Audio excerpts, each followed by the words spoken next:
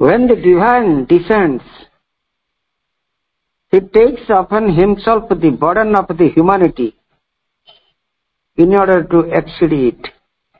He becomes a human in order to show humanity how to become divine. ଯେତେବେଳେ ଭଗବାନ ମନୁଷ୍ୟ ରୂପରେ ପୃଥିବୀ ପୃଷ୍ଠକୁ ଅବତରଣ କରନ୍ତି, ସେ ସ୍ୱୟଂ ମନୁଷ୍ୟ ଜାତିର ଗୁରୁ ଦାୟିତ୍ୱ ନିଜ ଉପରକୁ ନେଇଯାଆନ୍ତି। ସେ ସବୁକୁ ଅତିକ୍ରମ କରିବା ପାଇଁ ମନୁଷ୍ୟରୁ କିପରି ଭଗବାନ ହେବାକୁ ହୁଏ, ସେଇ କଥା ମନୁଷ୍ୟ ଜାତିକୁ ଦେଖାଇ ଦେବା ନିମନ୍ତେ ସେ ମନୁଷ୍ୟ ଭାବେ ଅବତାର ଗ୍ରହଣ କରିଥାନ୍ତି। ପରମ ପ୍ରଭୁ ଶ୍ରୀ ଅରବିନ୍ଦଙ୍କର ହେଉଛି ବାଣୀ। ମାଙ୍କର ଗୋଟେ ବାଣୀ ଏଥର ପଢିବା। No human will can finally prevail against the divine's will. Let us put ourselves deliberately and exclusively on the side of the divine, and the victory is ultimately certain. ଭଗବାନଙ୍କର ଦିବ୍ୟ ଇଚ୍ଛା ବିରୁଦ୍ଧରେ କୌଣସି ମାନବୀୟ ଇଚ୍ଛା ଯେତେ ଚେଷ୍ଟା କଲେ ବି ଦଣ୍ଡାୟମାନ ହୋଇ ରହିପାରିବ ନାହିଁ।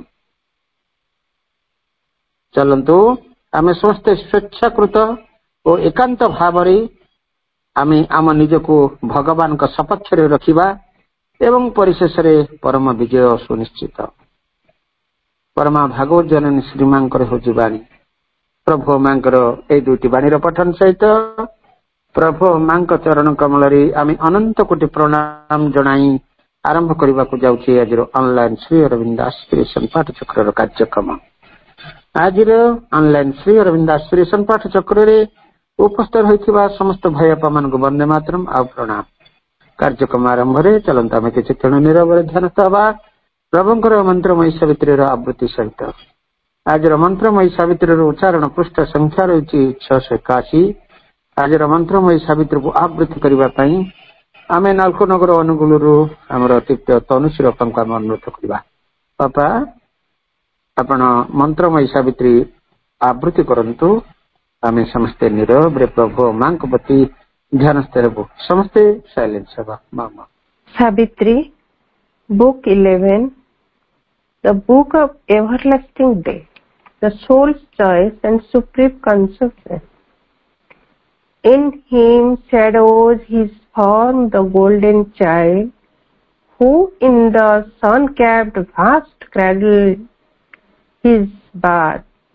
Hiranya Garbha, author of thought and dreams, who sees the invisible and hears that sound that never visited a mortal ear, discoverer of unthought realities, truer to truth than we have ever known. He is the leader on the inner roads. He had entered the forbidden realm, a magician with the omnipotent wand of thought. He builds the secret uncreated world, armed with the golden spears, the diamond eye. He is the vision and the prophecy, imagist casting the formless into shape, traveler and hearer of the unseen paths. He is the carrier of the hidden fire. He is the choice of the ineffable. He is the invisible hunter of the light, the angel of mysterious ecstasies, the conqueror of the kingdom of the soul. A third spirit stood behind their hidden cause, a mass of superconscience closed in light, creator of things in his all-knowing sleep. All from his stillness came as grows a tree. He is our seed and core, our head and wish. All light is but a flash from his closed eyes, and all wise truth is mystery in his heart. The omniscient ray is sought behind his lids. He is the wisdom that comes, not that thought. His wordless silence brings the immortal word. He sleeps in the atom and the burning star. He sleeps in man and God and beast and stone. Because he is there, the inconscient does its work. Because he is there, the world forgets to die. He is the center of the circle of God. He is the circumference of nature's run. धन्यवाद बापा आम एत जाए नीरव ध्यानस्थ थे प्रभु मंत्र महिषावित्री आवृत्ति सहित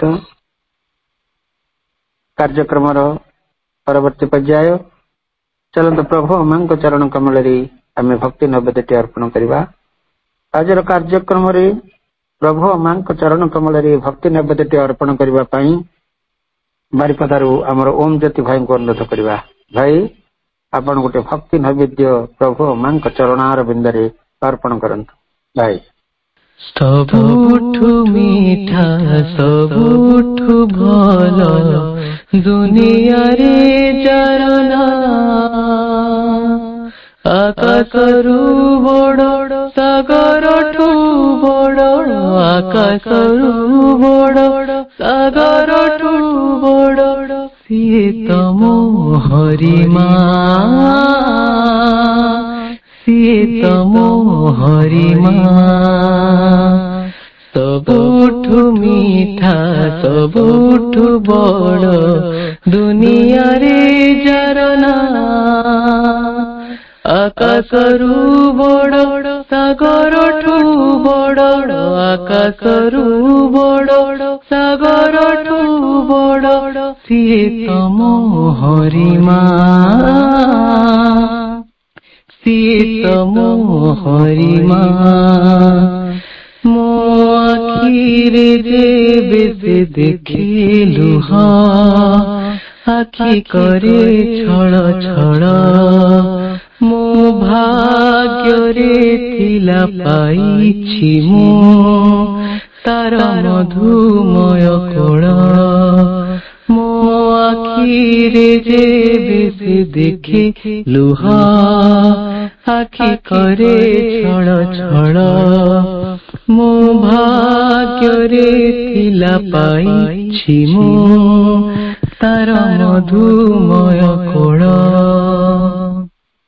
दूरे जेबे जाए सबुठारे आग दूरे जेबे जाए सबुठारे आग मने पड़े तार ना मने पड़े तार ना सबुठु मीठा सबुठु भल दुनिया रे जरना आकाशरु बड़ सागरठु बड़ आकाशरु बड़ सागरठु बड़ सिए तम हरिमा सिए तम हरिमा मो मा देहे मुहि देखी अछि नर देहे नारायण मरी जीवी पछे धरी रखी थी ममतारे ता चरण मो मा देहे मुहि देखी अछि नर देहे नारायण मरी जीवी पछे धरी रखी थी ममतारे ता चरण मा परी किए हे बसते कह मा परी किए हे बसते कह विपद करिब विपद करिब सबुठु मीठा सबुठु भल दुनिया रे जरना ଆକାଶରୁ ବଡ଼ ସାଗରଠୁ ବଡ଼ ଆକାଶରୁ ବଡ଼ ସାଗରଠୁ ବଡ଼ ସିଏ ତମ ହରିମା ସିଏ ତମ ହରିମା ସିଏ ତମ ହରିମା ସିଏ ତମ ହରିମା ସିଏ ତମ ହରିମା ସିଏ ତମ ହରିମା। ଧନ୍ୟବାଦ ଭାଇ। ମାର ମମତା, ମାର ଆଶୀର୍ବାଦ, ମାର ସ୍ୱରୂପ ସୁନ୍ଦର ଭାବରେ ବନ୍ଦନାଟିର ଭାବ ନିହିତ ଥିଲା। ମା ଯୋଡି ଅକ୍ଷର ମା, ମାଙ୍କର ଭାଷାରେ ବି ମଧ୍ୟ ସେ ତ ଚନ୍ଦ୍ର ବୀଜ ଏବଂ ସୂର୍ଯ୍ୟ ବୀଜ, ମହାକାଳୀ ଶକ୍ତି ଏବଂ ଶୀତଳତା ପ୍ରଦାନ ଶକ୍ତି, ସର୍ବଶକ୍ତିର ଅଧିକାରିଣୀ ହେଉଛନ୍ତି ମା। ମାଟି ଠାରୁ ଆକାଶ ପର୍ଯ୍ୟନ୍ତ ପରିବ୍ୟାପ୍ତ ଯାହାଙ୍କର ଶକ୍ତି, ଅନନ୍ତ କରୁଣା, ଅନନ୍ତ କୃପା, ସନ୍ତାନ ବାତ୍ସଲ୍ୟତା, ସେଇ ମା ଆମର ଯିଏ ଜନ୍ମ କଲା ମାଠୁ ଆରମ୍ଭ ହୋଇ ଦିବ୍ୟ ଜନନୀ ପର୍ଯ୍ୟନ୍ତ ଗୋଟିଏ ସ୍ୱରୂପ, ଗୋଟେ ଧାଡି, ଗୋଟେ ମାଳ। କାରଣ ଏ ବ୍ରହ୍ମାଣ୍ଡ ମାଳ ମାଳ କେବଳ ମାଙ୍କ ଦ୍ୱାରା ହିଁ ମାଳ ମାଳ ହେଇ ରହିଛି, ମାତୃତ୍ୱରେ ଭରି ରହିଛି।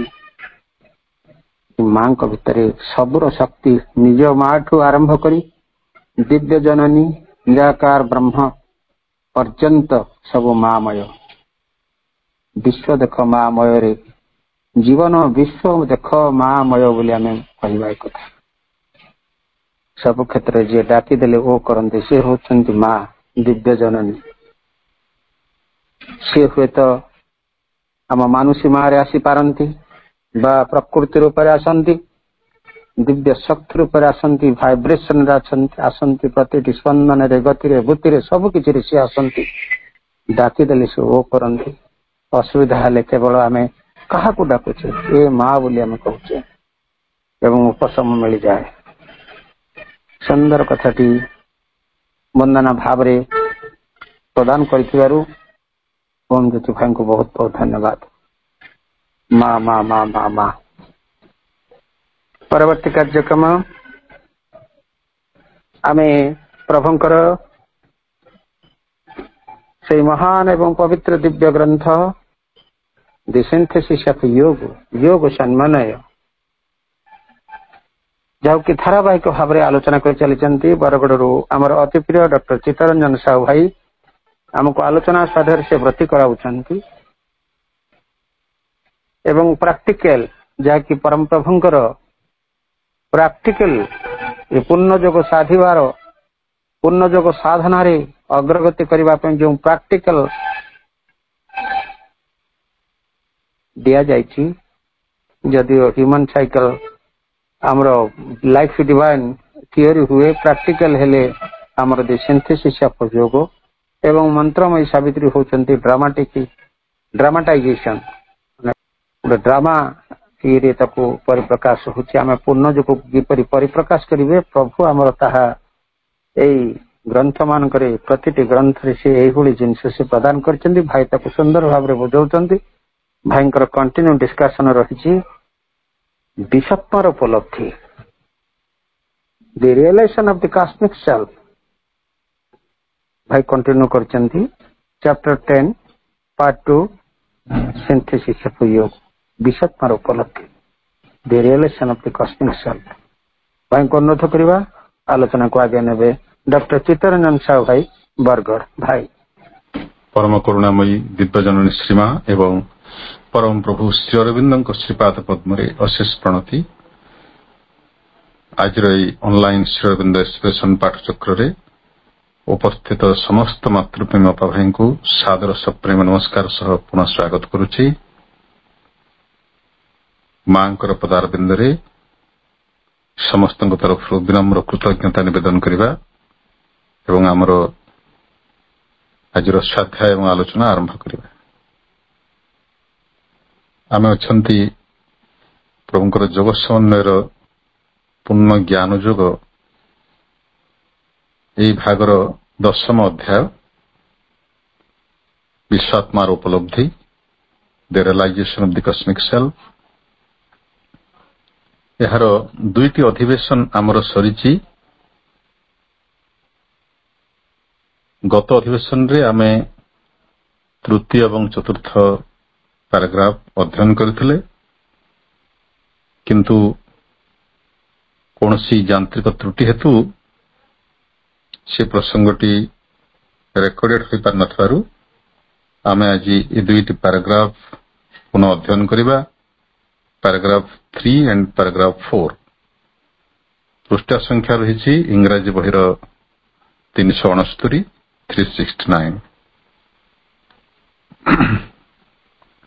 ପ୍ରଥମ 2ଟି ପାରାଗ୍ରାଫରେ ପ୍ରଭୁ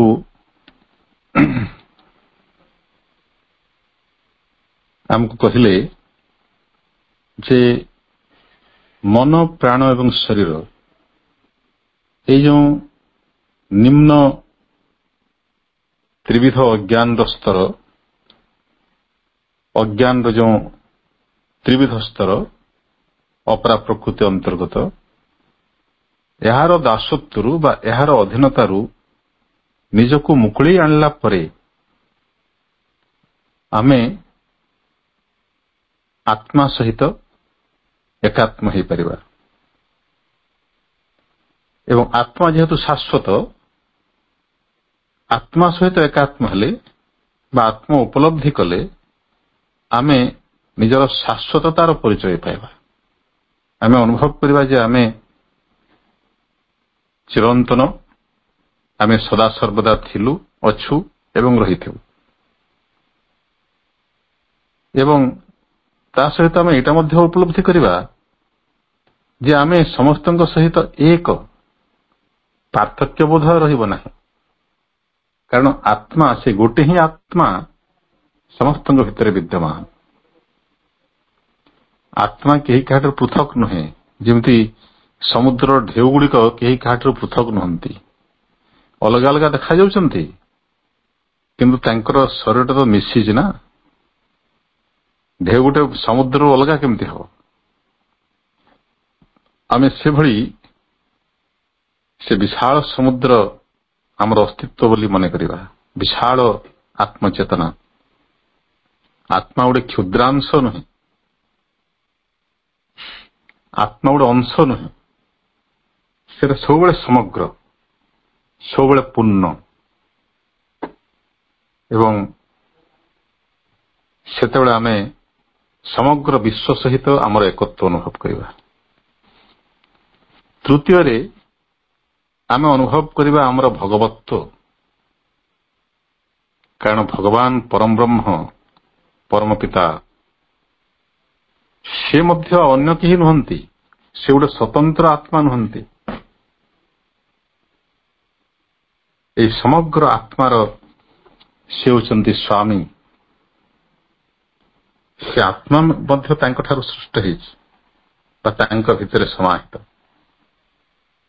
ସେ ବିଶାଳ ଆତ୍ମା ପରମାତ୍ମାଙ୍କ ଭିତରେ ସମାହିତ। ତେଣୁ ଭଗବାନଙ୍କ ସହିତ ମଧ୍ୟ ଆମର ଅବିଚ୍ଛିନ୍ନତା ବା ଅଭେଦ ଆମେ ଅନୁଭବ କରିବା। ଏବଂ 2ୟ ପାରାଗ୍ରାଫରେ ପ୍ରଭୁ କହିଲେ ଯେ ଏଇଟା ଅନୁଭବ କରିସାରିଲା ପରେ ତଥାପି ସାଧକର ଚେତନାରେ ଗୋଟେ ଦ୍ୱୈତ ଭାବ ରହିଯାଏ। ସେ ଦ୍ୱୈତ ଭାବଟି କ'ଣ? ଯେ ଯେତେବେଳେ ସେ ଆତ୍ମଚେତନାରେ ବାସ କରେ,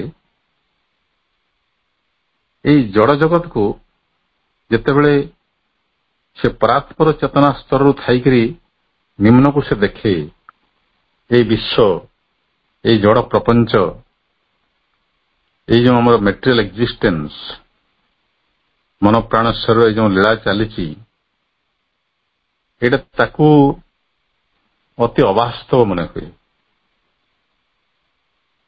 କାରଣ ସେଇଥିରେ ତାର ଯେଉଁ ମୂଳ ଉତ୍ସ ଥିଲା, ତାର ରୁଟ୍ ଯେଉଁ ଥିଲା, ଆଉ ତାହା ନାହିଁ। ସେ ଉର୍ଦ୍ଧାୟିତ ହେଇଯାଇଛି, ଉତ୍ତରିତ ହେଇଯାଇଛି। ସେ ମିଥ୍ୟା ମରିଚିକାର ଜଗତରେ ତାକୁ ବଞ୍ଚିବାକୁ ପଡୁନାହିଁ। ତେଣୁ ତାକୁ ତାହା ଲାଗେ ଗୋଟେ ଛାୟା ତୁଲ୍ୟ, ଗୋଟେ ମରିଚିକା ତୁଲ୍ୟ, ମାନେ ଅବାସ୍ତବ। ଏବଂ ସେ ଯେଉଁ ସ୍ଥିତିରେ ଥାଏ ପରାତ୍ପର ଚେତନାର ସ୍ଥିତିରେ, ତାକୁ ସେଟା ଲାଗେ ବାସ୍ତବ। କିନ୍ତୁ ପ୍ରଭୁ କହୁଛନ୍ତି ଏଇଭଳି ବୋଧ ରଖିବାଟା ମଧ୍ୟ ପୂର୍ଣ୍ଣ ଯୋଗର ଲକ୍ଷ୍ୟ ନୁହେଁ। ପୂର୍ଣ୍ଣ ଯୋଗର ସାଧକକୁ ଆତ୍ମଚେତନା ଏବଂ এই ଜଗତ ମଧ୍ୟରେ ସେ ଯେଉଁ ଚିରନ୍ତନ ସଂଗୁପ୍ତ ସମ୍ବନ୍ଧ, ନିବିଡ଼ ଚିରନ୍ତନ ଶାଶ୍ୱତ ସମ୍ବନ୍ଧକୁ ସାଧକକୁ ଆବିଷ୍କାର କରିବାକୁ ପଡ଼ିବ। ଅର୍ଥାତ୍ ଆତ୍ମା ଏବଂ ଜଗତ ଏକ। ବ୍ରହ୍ମ କେବଳ ସତ୍ୟ ଏବଂ ଜଗତ ମିଥ୍ୟା ସେମିତି ନୁହନ୍ତି। এই ଜଗତର ସବୁକିଛି ବ୍ରହ୍ମ। ଯେହେତୁ ସବୁକିଛି ବ୍ରହ୍ମ, ସବୁକିଛି ବାସ୍ତବ, ଏବଂ ସେଇଟା ହେଉଛି ଆତ୍ମା ଏବଂ ଜଗତ ମଧ୍ୟରେ ସମ୍ପର୍କ, ଯାହାକୁ ସାଧକକୁ ଆବିଷ୍କାର କରିବାକୁ ପଡ଼ିବ। ଆମର ସାଧାରଣତଃ ଧାରଣା ଥାଏ, ଯେତେବେଳେ ଆମେ ନିମ୍ନ ପ୍ରକୃତି ଭିତରେ ଥାଉ, ସେତେବେଳେ ଆମକୁ ଲାଗେ ସେ ପରମ ଶାଶ୍ୱତ ଦିବ୍ୟ ସତ୍ତା ଆମଠାରୁ ଏତେ ଦୂରରେ ଅଛନ୍ତି ଯେ ତାଙ୍କ ପାଖରେ ଆମେ ପହଞ୍ଚି ପାରିବା ନାହିଁ, କିମ୍ବା ଆମ ସହିତ ତାଙ୍କର କିଛି ସମ୍ପର୍କ ନାହିଁ, ଆମ ସହିତ ଯୋଡ଼ି ହେଇନାହାନ୍ତି। ତାଙ୍କ ଭିତରେ ଏବଂ ଆମ ଭିତରେ ଗୋଟେ ବିରାଟ ବ୍ୟବଧାନ ରହିଛି। ସେହିପରି ଆମେ ଯେତେବେଳେ ସେ ଶାଶ୍ୱତ ଚେତନାରେ ଉତ୍ତୀର୍ଣ୍ଣ ହେଇଯାଉ ବା ଉତ୍ତରିତ ହେଇଯାଉ, ସେତେବେଳେ ଲାଗେ এই ନିମ୍ନ ଚେତନା ସହିତ ଆମର ଆଉ ଯୋଗାଯୋଗ ସମ୍ଭବ ନୁହେଁ। ତା ଭିତରେ ରହିଛି ଗୋଟେ ବିରାଟ ବ୍ୟବଧାନ, ଗୋଟେ ଗଲ୍ଫ। କିନ୍ତୁ ପ୍ରଭୁ କହୁଛନ୍ତି ପ୍ରକୃତିରେ ସେମିତି କୌଣସି ଗଲ୍ଫ ନାହିଁ, ସେମିତି କୌଣସି ବ୍ୟବଧାନ ନାହିଁ। ତୃତୀୟ ପାରାଗ୍ରାଫ ଆମେ ବର୍ତ୍ତମାନ ଅଧ୍ୟୟନ କରିବା। ପ୍ରଭୁ କହୁଛନ୍ତି, but the self and the world are in an eternal close relation.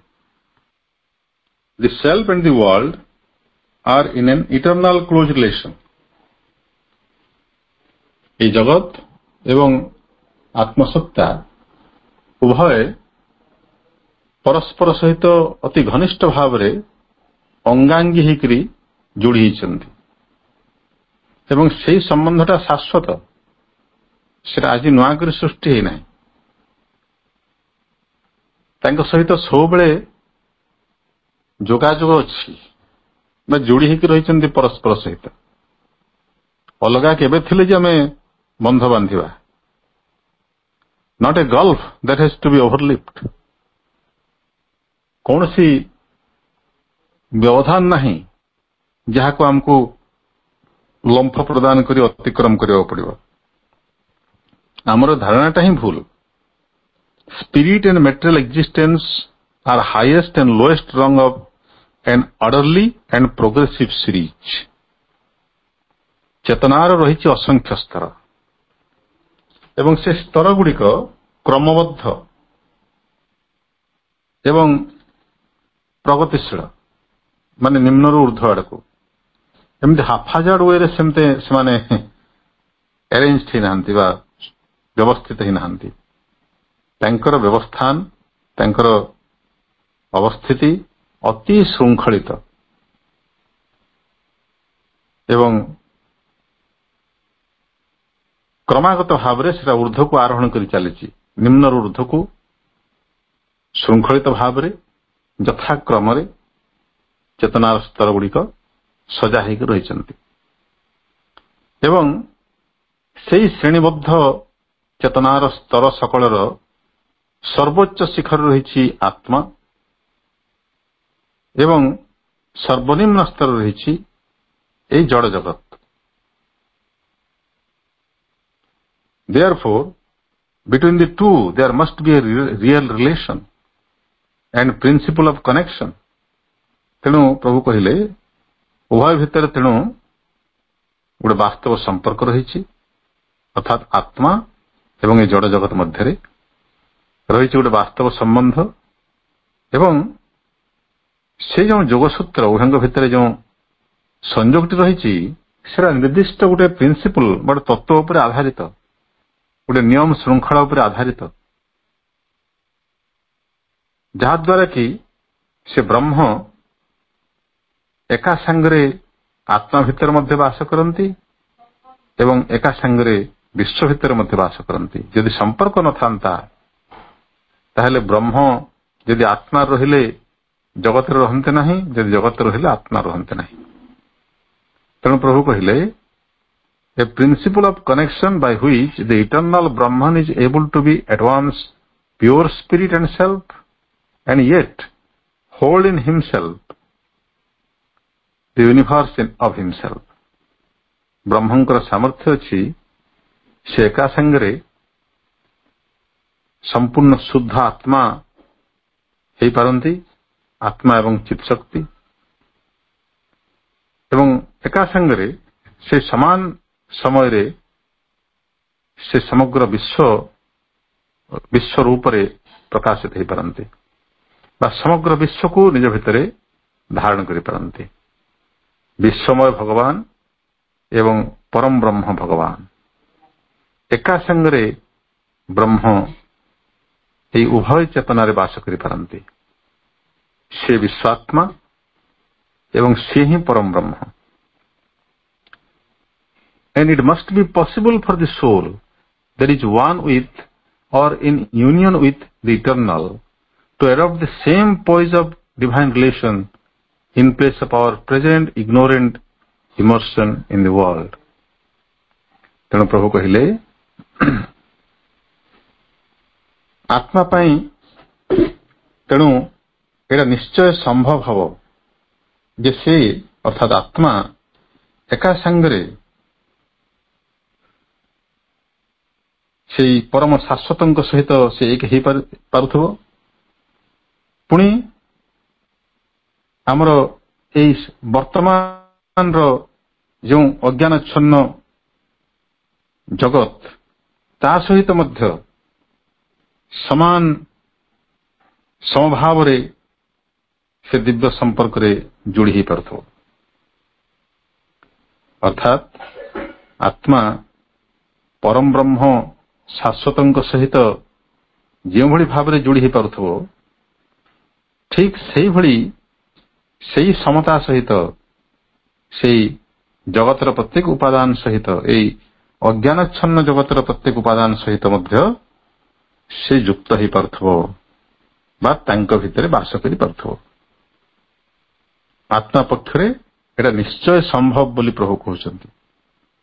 ନିଶ୍ଚୟ ସମ୍ଭବ କହିଲେ ଏଇଟା ସତ୍ୟ ବୋଲି ଆମେ ଗ୍ରହଣ କରିବା।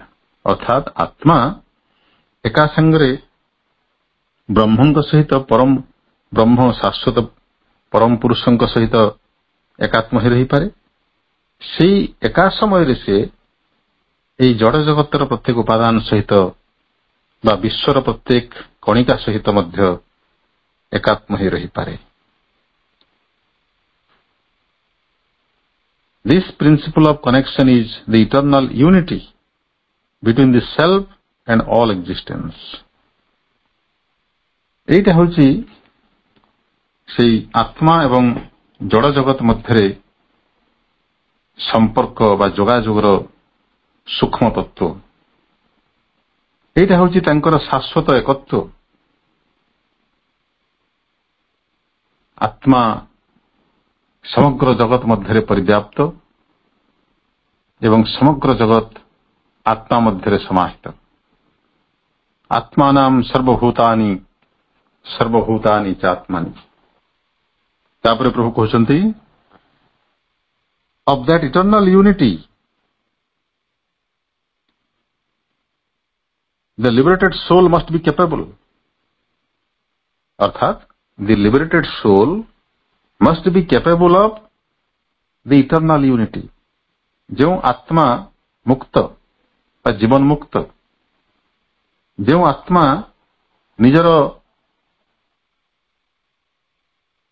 ଶାଶ୍ୱତତା ଅନୁଭବ କରିସାରିଛି, ଯେଉଁ ଆତ୍ମା ଆଉ ନିମ୍ନ ପ୍ରକୃତିର ଅଜ୍ଞାନତା ଦ୍ୱାରା ଆବୃତ ହେଇନାହିଁ, ଅବିଦ୍ୟା ଦ୍ୱାରା ଆବୃତ ହେଇନାହିଁ, ମୁକ୍ତ ହେଇଛି। ଆତ୍ମା ତ ସବୁବେଳେ ମୁକ୍ତ, ସେ ପୁଣି ମୁକ୍ତ କଣ ହବ?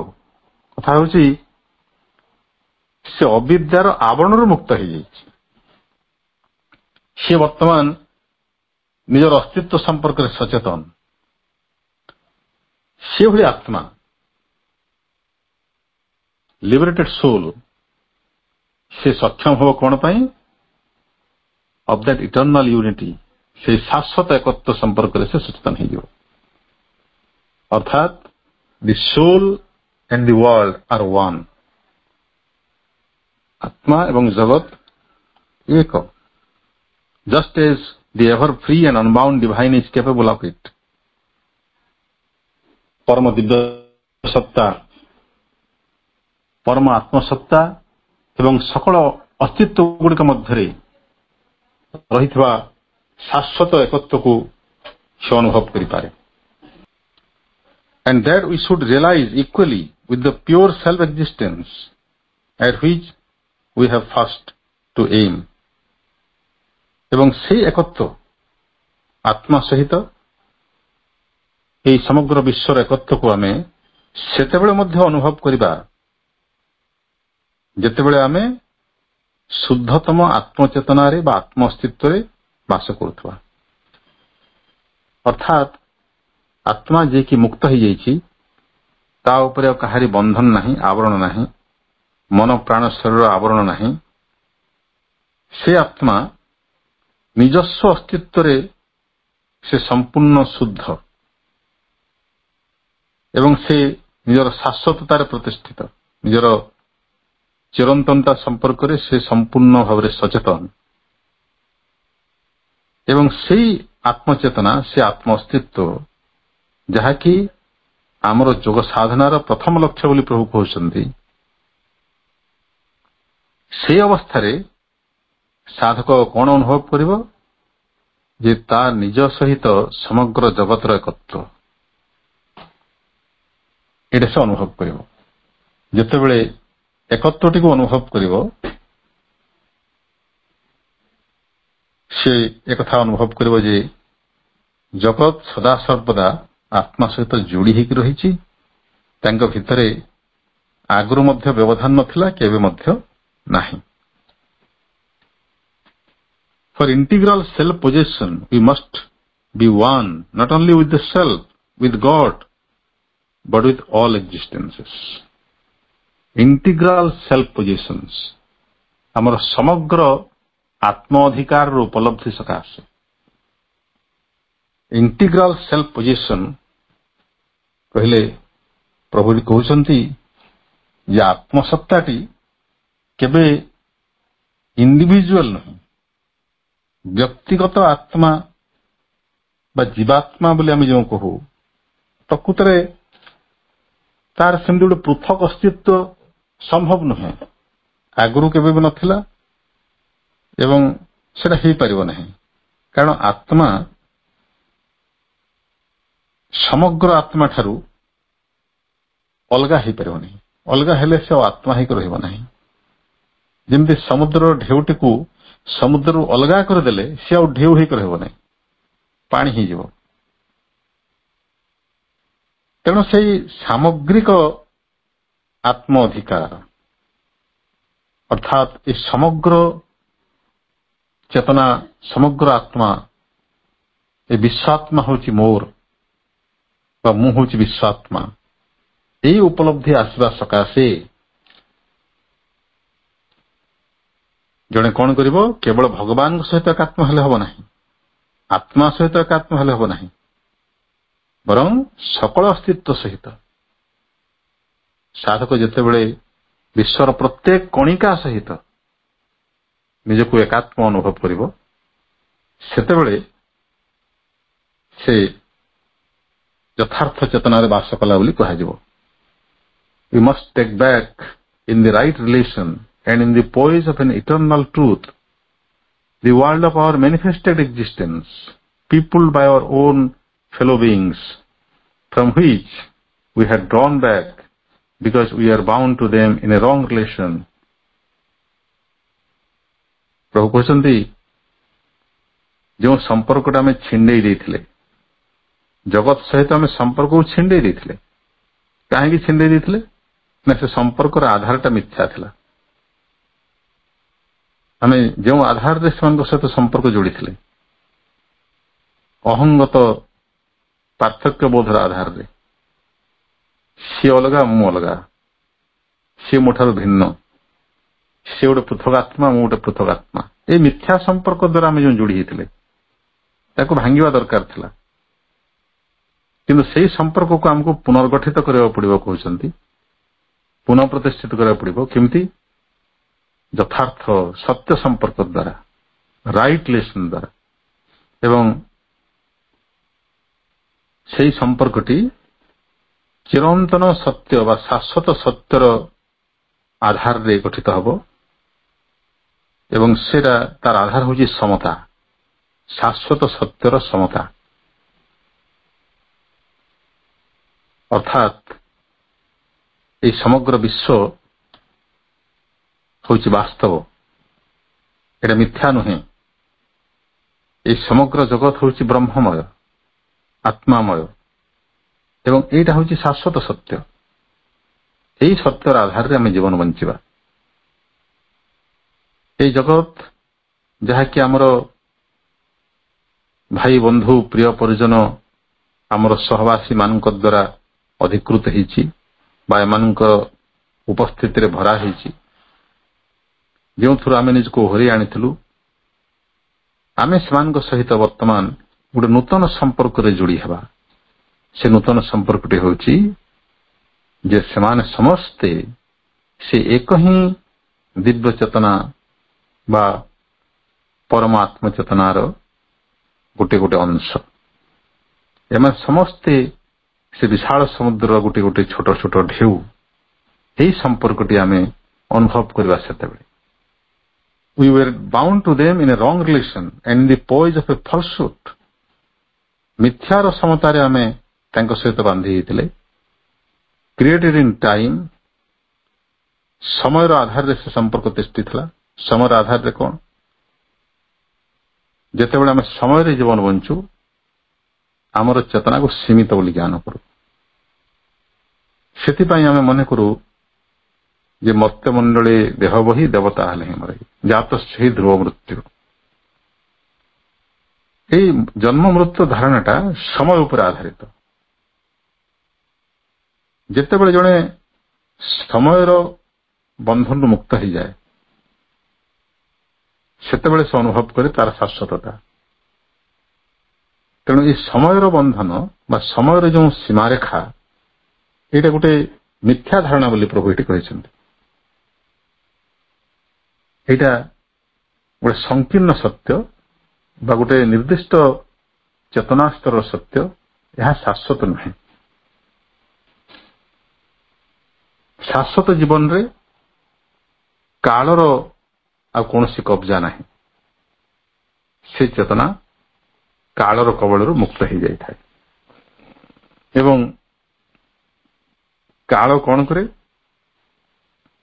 ପାର୍ଥକ୍ୟ ବୋଧ ସୃଷ୍ଟି କରେ, ସୀମିତତାର ବୋଧ ସୃଷ୍ଟି କରେ ଏବଂ ପ୍ରିନ୍ସିପଲ ଅଫ୍ ଡିଭାଇଡେଡ୍ କନସିୟସନେସ୍, ଭାଗ ଭାଗ ହୋଇଥିବା ଚେତନା, ଚେତନାର ବିଭାଗୀକରଣର ତତ୍ତ୍ୱ ଉପରେ ଏଟା ଆଧାରିତ।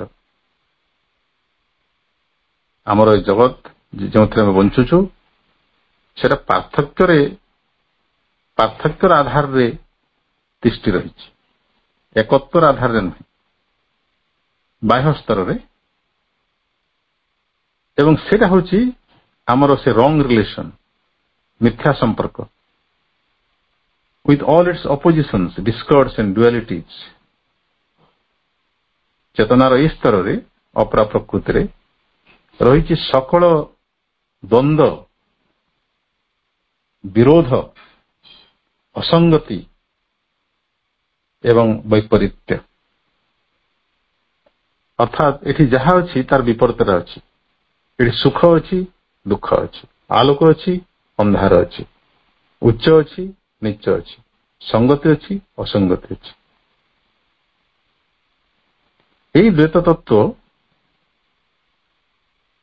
ଆମର ସମୟର ଆଧାରରେ ଅପରା ପ୍ରକୃତିରେ ସୃଷ୍ଟି ହୋଇଥାଏ। ଏହି ମିଥ୍ୟା ସମ୍ପର୍କର ଆଧାରରେ ଆମେ ଆମର ଜୀବନ ବଞ୍ଚିଥାଉ କିନ୍ତୁ ସେ ମିଥ୍ୟା ସମ୍ପର୍କ ସ୍ଥାନରେ ଆମକୁ ଯଥାର୍ଥ ସମ୍ପର୍କ ସତ୍ୟ ଚେତନା ସତ୍ୟ ସମ୍ପର୍କଟି ପୁନଃସ୍ଥାପିତ କରିବାକୁ ପଡ଼ିବ।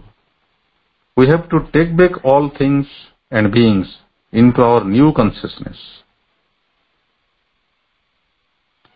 ସବୁ ବସ୍ତୁ ଏବଂ ସବୁ ସତ୍ତା ସମସ୍ତ ସତ୍ତାଙ୍କୁ ଆମକୁ ପୁନର୍ବାର ନୂତନ ଚେତନାରେ ଗ୍ରହଣ କରିବାକୁ ପଡ଼ିବ। ସବୁ ସେମିତି ଥିବେ କିନ୍ତୁ ତାର ପଶ୍ଚାତରେ ଥିବା ଆମର ଚେତନାଗତ ଭାବଟି ବଦଳି ଯାଇଥିବ। ଆମର ମିଥ୍ୟା ଜ୍ଞାନର ସ୍ଥାନରେ ସତ୍ୟ ଜ୍ଞାନଟି ଛିଡ଼ା ହେଇଥିବ। ଯଥାର୍ଥ ମର୍ମରେ ଯଥାର୍ଥ ଦୃଷ୍ଟିରେ ବା ପ୍ରତ୍ୟେକ ଉପାଦାନଙ୍କୁ ଆମେ ସେମାନଙ୍କର ଯଥାର୍ଥ ସ୍ୱରୂପରେ ସତ୍ ସ୍ୱରୂପରେ ଆମେ ଦେଖିବା। ସେମାନେ ପ୍ରକୃତରେ କଣ ସେଇ ଦୃଷ୍ଟିରେ ଆମେ ତାଙ୍କୁ ଦେଖିବା।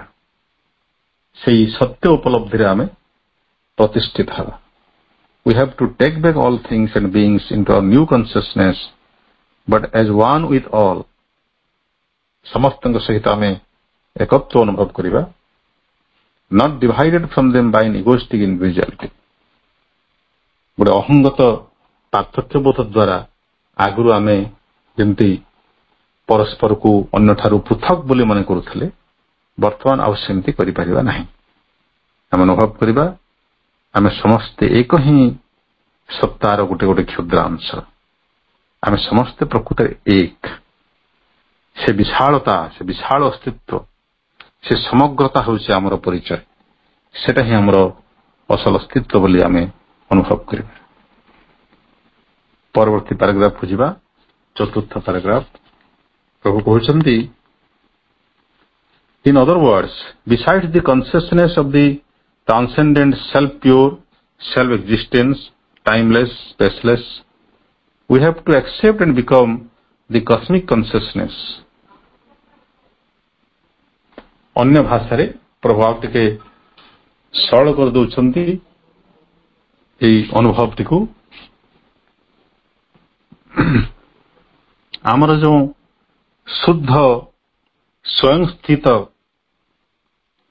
ସୀମାହୀନ କାଳାତୀତ ଏବଂ ଦେଶାତୀତ এই ଚେତନା ବ୍ୟତୀତ ଆତ୍ମା ହେଉଛି ସ୍ୱୟଂ ଶୁଦ୍ଧ ସ୍ୱୟଂଭୂ ବା ସ୍ୱୟଂ ସ୍ଥିତ କାଳାତୀତ ଏବଂ ସ୍ଥାନାତୀତ, ଅର୍ଥାତ୍ ସ୍ଥାନ କାଳ এই ସବୁର ସୀମାବଦ୍ଧତାରୁ ସେ ବାହାରେ।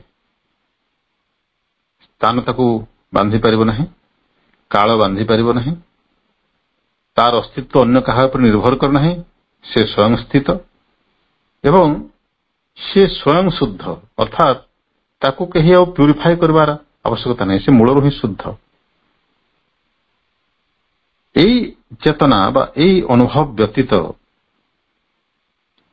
ଆମକୁ ଆଉ ଗୋଟେ ଅନୁଭବ ଆହରଣ କରିବାକୁ ପଡ଼ିବ ବା ହାସଲ କରିବାକୁ ପଡ଼ିବ। ସେଟା ହେଉଛି କସ୍ମିକ କନସିୟସନେସ୍, ବିଶ୍ୱ ଚେତନା।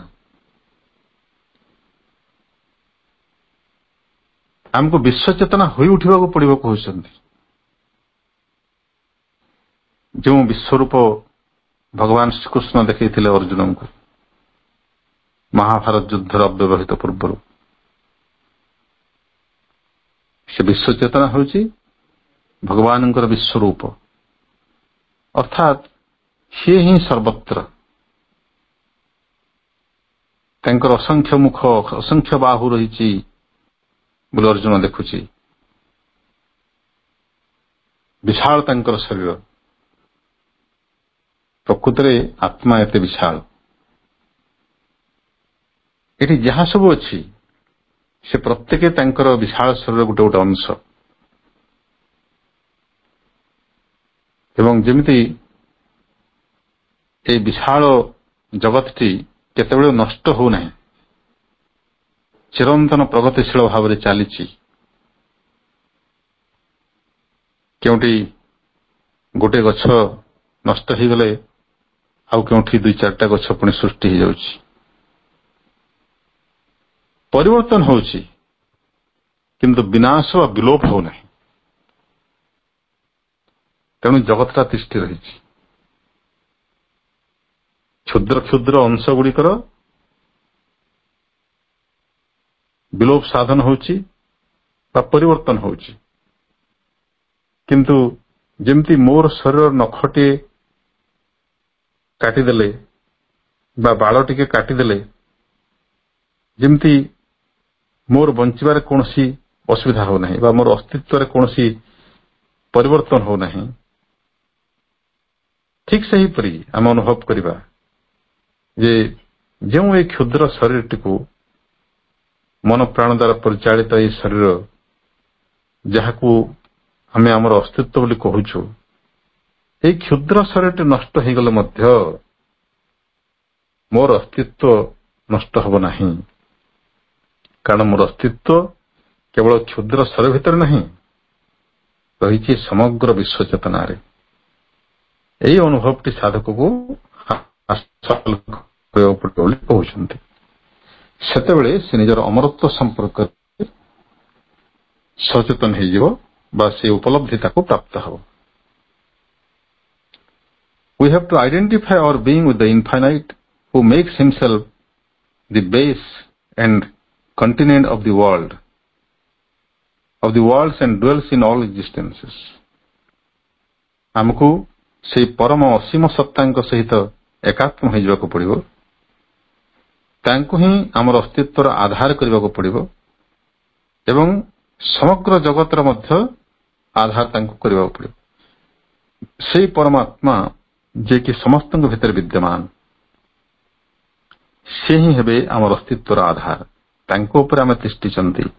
ଏହି ଅନୁଭବଟି ଆମକୁ ନିଜର ଚେତନା ଭିତରେ ପ୍ରତିଷ୍ଠିତ କରିବାକୁ ପଡ଼ିବ। ଦୃଢ଼ ଭାବରେ ଏହି ଅନୁଭବରେ ଆମେ ବଞ୍ଚିବା। This is the realization which the ancient Vedantins spoke of as seeing all existence in the self and the self in all existences. ଏହି ଅନୁଭବଟିକୁ, ଏହି ବିଶ୍ୱାତ୍ମାର ଉପଲବ୍ଧିକୁ ପ୍ରାଚୀନ ବେଦାନ୍ତବାଦୀ ମାନେ କହୁଥିଲେ ଆତ୍ମାନାମ ସର୍ବଭୂତାନି ସର୍ବଭୂତାନି ଚାତ୍ମାନି। ଅର୍ଥାତ୍ ଆତ୍ମା ଭିତରେ ସମଗ୍ର ଜଗତ, ସମସ୍ତ ଭୂତ, ମାନେ ଯାହା କିଛି ଅସ୍ତିତ୍ୱ ଅଛି ସେସବୁ ଗୋଟେ ଗୋଟେ ଭୂତ। ଆତ୍ମା ଭିତରେ ସକଳ ଭୂତ ବିଦ୍ୟମାନ ଏବଂ ସକଳ ଭୂତ ମଧ୍ୟରେ ଆତ୍ମା ମଧ୍ୟ ବିଦ୍ୟମାନ। ଏହି କଥାଟିକୁ ଉପଲବ୍ଧି କରିଥିଲେ ପ୍ରାଚୀନ ବେଦାନ୍ତବାଦୀ ମାନେ। And in addition, they speak of the crowning realization of the man in whom the original miracle of existence has been repeated. Self-being has become all these existences that belong to the worlds of becoming. ପ୍ରଭୁ କହୁଛନ୍ତି ତା ସହିତ ସର୍ବଭୂତେ ଭଗବାନ ବା ପରମ ବ୍ରହ୍ମ ଏବଂ ପରମ ବ୍ରହ୍ମ ପରମାତ୍ମାଙ୍କ ଭିତରେ ସକଳ ଜଗତ, ଏହି ବାସ୍ତବତାକୁ ଉପଲବ୍ଧି କରି ସାରିଲା ପରେ ସେହି ପ୍ରାଚୀନ ବେଦାନ୍ତବାଦୀ ମାନେ ଆଉ ଗୋଟେ ରହସ୍ୟ ଉଦ୍ଘାଟନ କରନ୍ତି। ଯେଉଁ ମଣିଷ ତା ନିଜ ଭିତରେ ଦି ଅରିଜିନାଲ ମିରାକଲ ଅଫ ଏକ୍ଜିଷ୍ଟେନ୍ସ, ସେଇ ମୌଳିକ ଚମତ୍କାରଟି ବା ଅଦ୍ଭୁତ ଘଟଣାଟି ଯେଉଁ ବ୍ୟକ୍ତିର ଚେତନାରେ ଉପଲବ୍ଧ ହେଇଛି, self being has become all these existences that belong to the worlds of the becoming. Esha ଉପନିଷଦରେ ବର୍ଣ୍ଣିତ ଅଛି, ଈଶାବାସ୍ୟମିଦଂ ସର୍ବଂ ଯତ୍କିଞ୍ଚ ଜଗତ୍ୟାମ୍ ଜଗତ୍। ଯାହା କିଛି ଏ ଜଗତରେ ଅଛି ବା ତିଷ୍ଠୁଛି ଏବଂ ଯାହା କିଛି ପରିବର୍ତ୍ତନଶୀଳ, এই ସବୁ ଈଶ ମାନେ ସେ ପରମାତ୍ମା, ତାଙ୍କର ଗୋଟେ ଗୋଟେ ପ୍ରକାଶ। ଈଶାବାସ୍ୟମିଦଂ ସର୍ବଂ, ଏ ସମଗ୍ର ଜଗତ ବ୍ରହ୍ମଙ୍କର ବା ପରମାତ୍ମାଙ୍କର ଗୋଟେ ଗୋଟେ ପ୍ରକାଶ, ଗୋଟେ ଗୋଟେ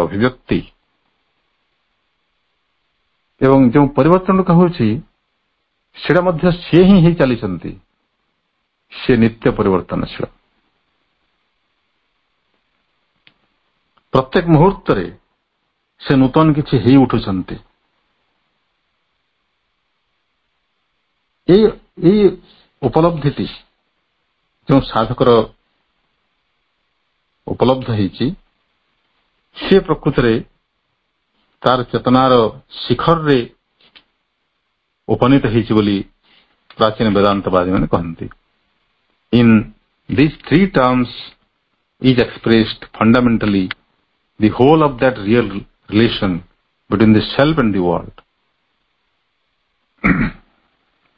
ये तीनोटी कथा भितरे मूलतः व्यक्तिगत आत्मा एवं जगत मध्य रहितबा से यथार्थ संबंधटी को ही अभिव्यक्त करा जाउछि, which we have to substitute for the false relation created by the limiting ego. This is the new vision and the sense of infinite being which we have to acquire. This is the foundation of that unity with all which we have to establish. नाना सीमाबद्धता भितरे बांधि रखुवा आमर अहंकृति द्वारा जो मिथ्या संपर्कटी आमर सृष्टि होईछि ता स्थान रे आमे यथार्थ संपर्कटी को रखिबा। यथार्थ संपर्क होईछि ए समग्र जगत ब्रह्ममय बाय जगत ब्रह्मंकर गोटे गोटे प्रकाश गोटे गोटे अभिव्यक्ति ए दृष्टि आमे समग्र जगत को देखिबा।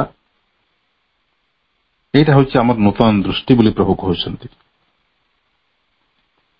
एटा होछि से असीम अस्तित्वर दर्शन हमर अस्तित्वर जो अनंतता विषय रे आमे संपूर्ण भाव निश्चित हो ताकू नहीं कि कौन प्रकार संदेह रहिबो नहीं जे आमे शाश्वत आमे अनंत एवं यही शाश्वतता एवं अनंतता होछि समग्र विश्व सहित आमर एकत्वर फाउंडेशन बा मूल भित्ति। प्रभु सुंदर भाव बुझाईदेले कि विश्व चेतना उपलब्धि होछि साधकर चेतनार गोटे उच्चतम शिखर एवं